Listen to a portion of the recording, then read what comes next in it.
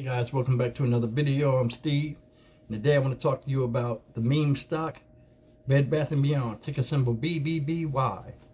Now, today in this video I'm going to talk about what is a meme stock and why Bed Bath & Beyond is not a good investment for a beginning investor or someone that wants to go long term looking for value.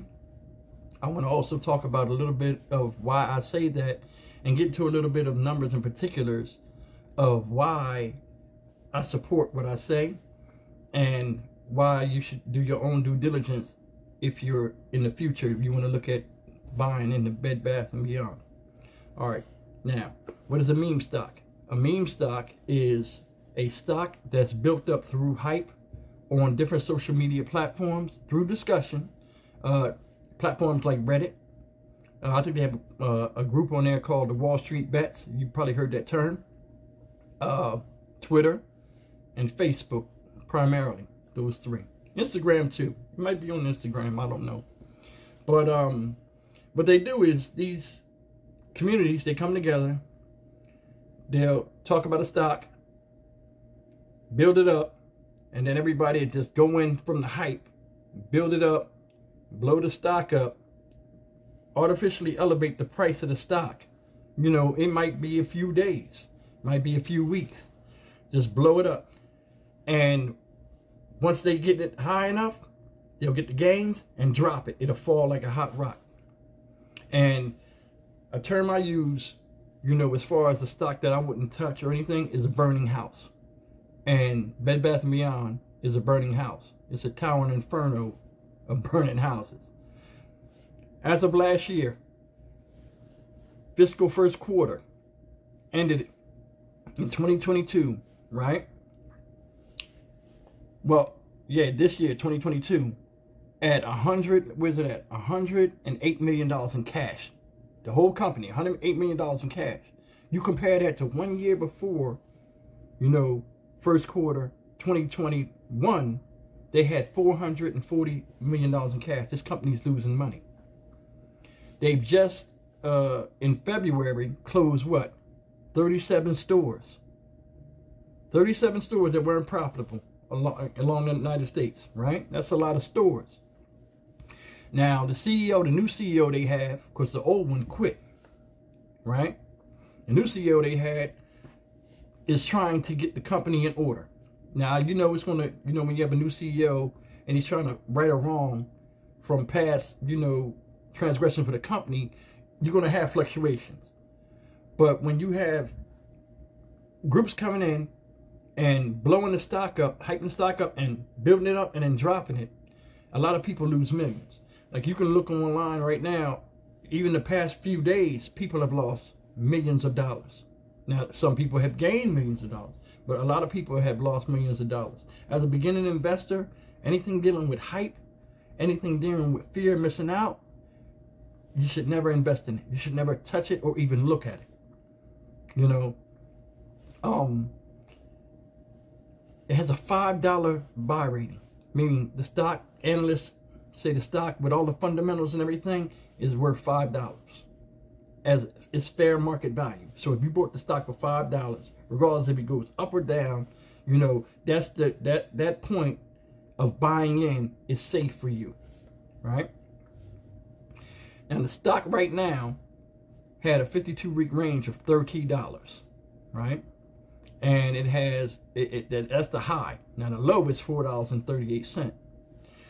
Now look at, you got to look at it like this. The last 5 days, the stock started at $14 on Monday, right? Shot all the way up midday Tuesday to $26. Then you had a small dip at the end of Tuesday, right? And market closed. Wednesday, it spiked again, $26.32.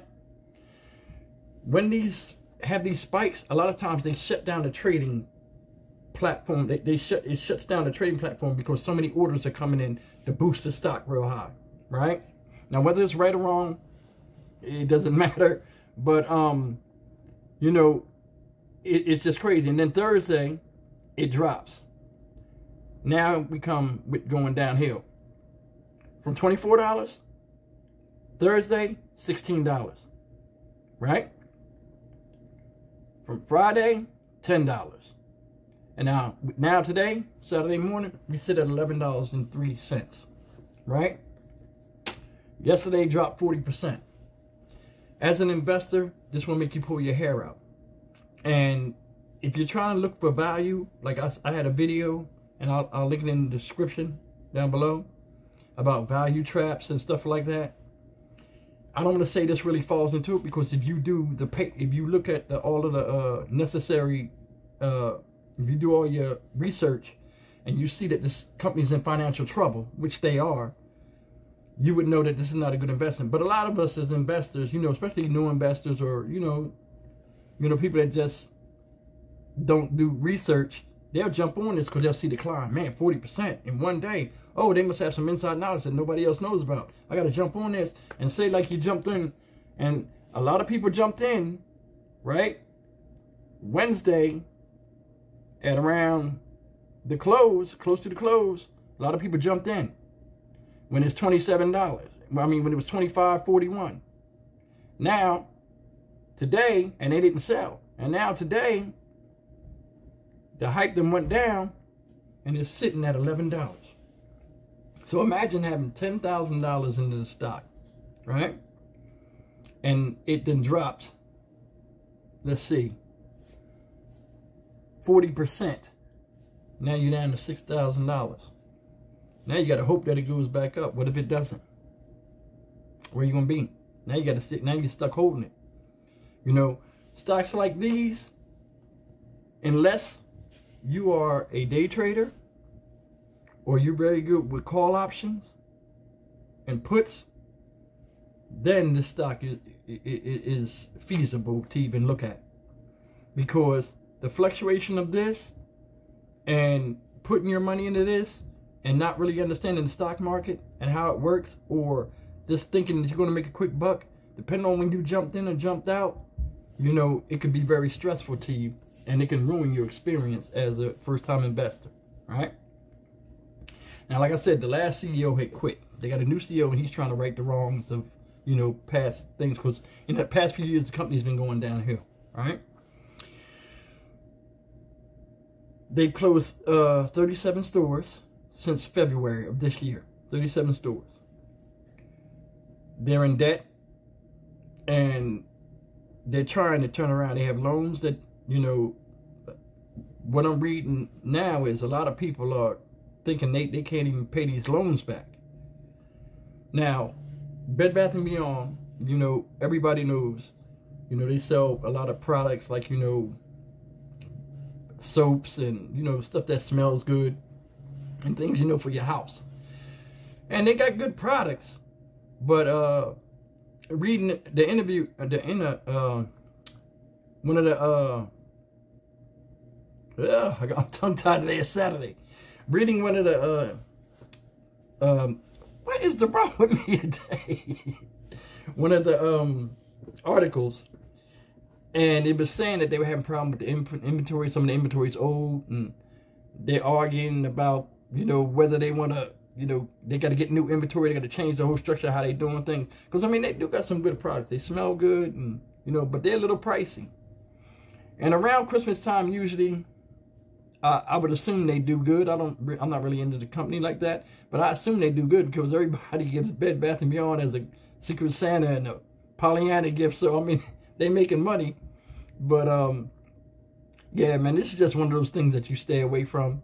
You don't mess with it. I'm looking at it right here on my Yahoo Finance. Just looking at it. Just a brief. Their earning per share is negative $5.64. They're not even profitable. And it's like, it has a $5 buy rating. People lost millions of dollars in it, and I'd avoid it.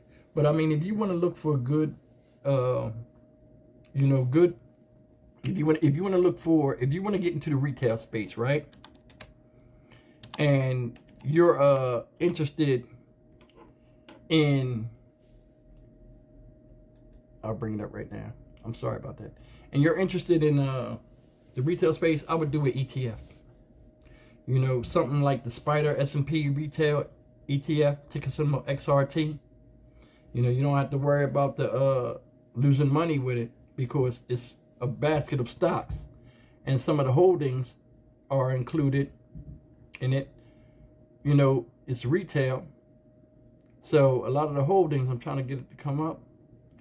You know, you got CarMax, Signet, Jewelers, the top 10 holdings, Etsy, Revolve, DoorDash, you know, among other things. But it's a retail ETF, you know, meaning that, you know, it puts you in the retail space, but you don't have to focus on one stock where it'll mess you up, you know, in case you get a spike or anything like that.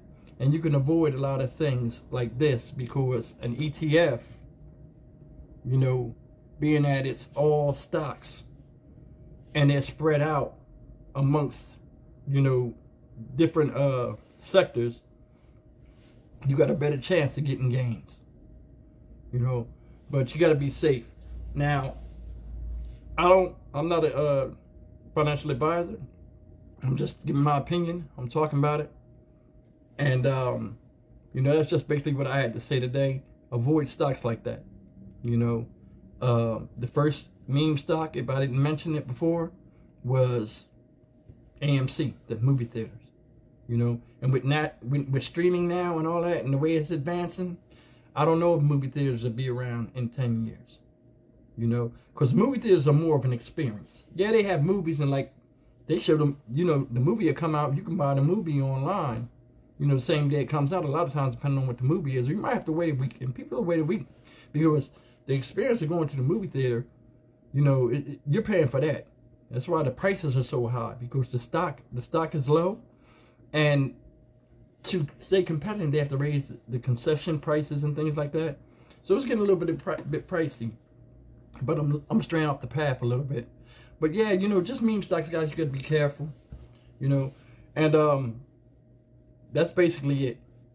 You know, but if you want, I mean, I'd appreciate it. Leave me a comment. Tell me if y'all got caught up in this Bed Bath & Beyond thing. If you made money from it. I mean, if you did, congratulations. But it's not a good investment, in my opinion. And I wouldn't touch it. So, you know, guys, like I tell you, man, be careful. Invest in what you know. Invest wisely. And, you know, feel good about what you pick, because you did your due diligence when you picked it. But that's it, guys. As always, man, leave a comment. Like I said, like and subscribe. I appreciate you spending the time with me. I don't know what was going on with me today, man. I'm like all over the place. I'm tongue-tied and everything. But I appreciate you. You guys have a good rest of the weekend. And I'll see you in the next video. Take care.